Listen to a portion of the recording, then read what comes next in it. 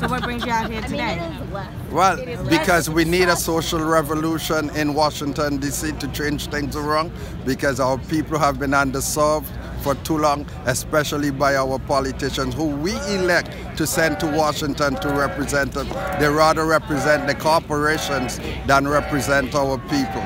So I come out here today because Bernie is starting this revolution, the socialist revolution, and it's what's going to take him to Washington, D.C., and it's what's going to bring progress to our communities. Because I'm here, I live in Brooklyn, I'm from East New York, and gun violence and immigration reform are our main concerns here, you know. So if anything is going to change, I trust Bernie to make that change. How long have you been a Bernie supporter?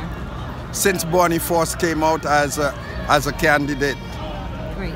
Thank you so much. And I'm not only a supporter, I'm a donor.